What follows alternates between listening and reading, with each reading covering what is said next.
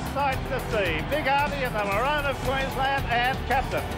When Arthur Beetson led Queensland onto Lang Park on the night of July 8, 1980, nobody knew that the scheduled one-off interstate game would revolutionise rugby league. It was always going to be a tough game. I know there was a lot of doubting Thomases.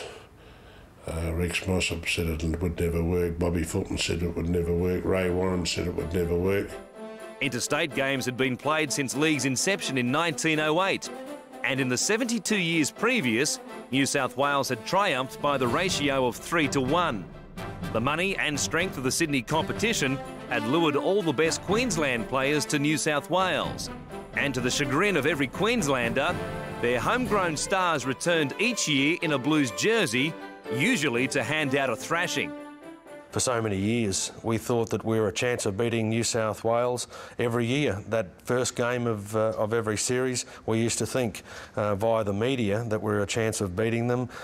We used to be told that we were taking a game into that series that were some sort of hope. But you used to see Queensland with 10 or 15 minutes to go, leading the Blues. But at full time, we're always probably 20, 25 points behind, and you'd watch the crowd file out of the gates, and I mean, it used to be like a funeral. The brainchild of QRL President and Labor Senator Ron McAuliffe, and supported by New South Wales Rugby League and ARL Chief Kevin Humphreys, the concept was greeted with scepticism from those who thought that teammates would go soft opposing each other. Those thoughts were quickly banished after the opening exchanges. You know, Arthur was playing against a lot of his Parramatta teammates, and all of a sudden he was turning around and giving him a smack in the chops. What had happened, Graham Wynn had hit our little halfback, Ollie, and of course I stepped in to protect him, and of course it ignited a little bit. Now they're at it. The natives are definitely restless. Beetson's involved. It was the famous fight that established the folklore of state against state, mate against mate. Tamed by the standards of the day, it galvanised the 33,000-strong crowd who urged Queensland on to an upset 20-10 victory. New South Wales grumbled that they had been ambushed, but they had their chances. Sides picked on Sunday night, played Tuesday night, back to Sydney on Wednesday, back to work and back to worrying about what's going to happen next week for your club side. He might say, we weren't prepared and all that, and that's a lot of bull, you know. They were coming out. They came to play football. They came to win. And loads to Meninga.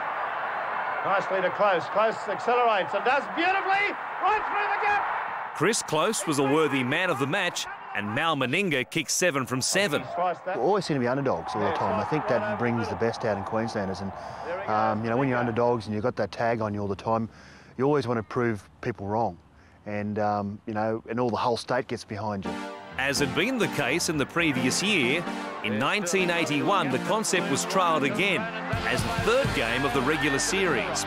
In what could be called the birth of the Queensland never say die spirit, the Maroons mounted a comeback from 15-0 down to win by 22 points to 15. Scott, through!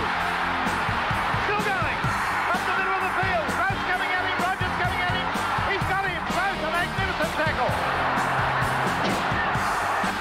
And I think it's a try! The following year, the popularity of the games persuaded the authorities to embrace the concept, and all of the interstate series was played as state of origin. When we started shooting our mouths off when it was 1982, we thought we're going to get all of our players back full-time.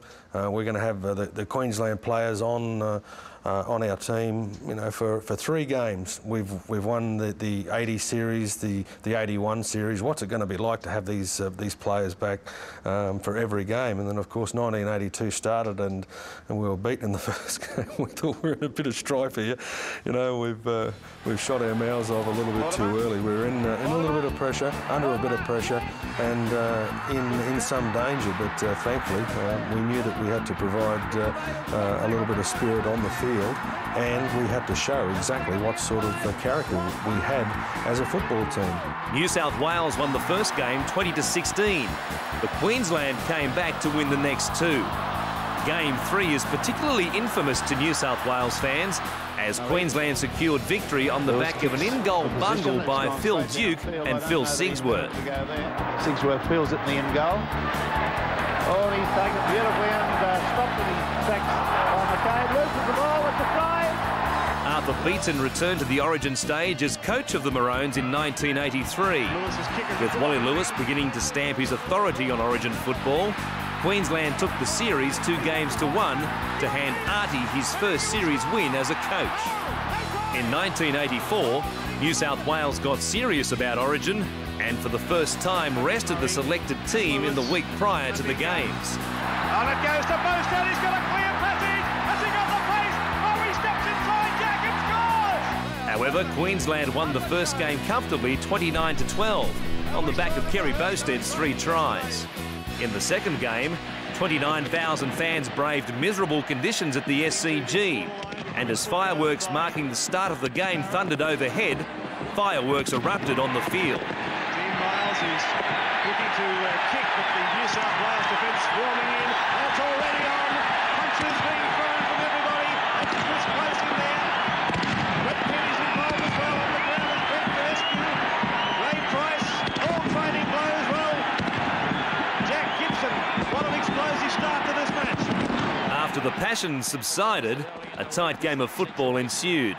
In the atrocious conditions, scoring chances were few, and all opportunities had to be taken. Last tackle for Queensland. Lewis, a little chip. Whoa, it bounces off the upright, and they're in! Dowling has gone in, and it's off a Lewis kick, and that's got to be luck. It was a move we practiced all week where Wally would chip and it'd hit the goalpost and Greg Dowling would come through and catch it. And and there was something like 29,000 people there, and I thought, gee, Origin had arrived. I still thought there was a few doubting Thomases down here in New South Wales, but the New South Wales people had finally embraced it. The Maroons won by 14 points to 2, wrapping up the series. The Queensland Origin wins had breathed new life into the interstate series, and the standard of football and closeness of the games saw Origin encroaching on Test football as the pinnacle of the game.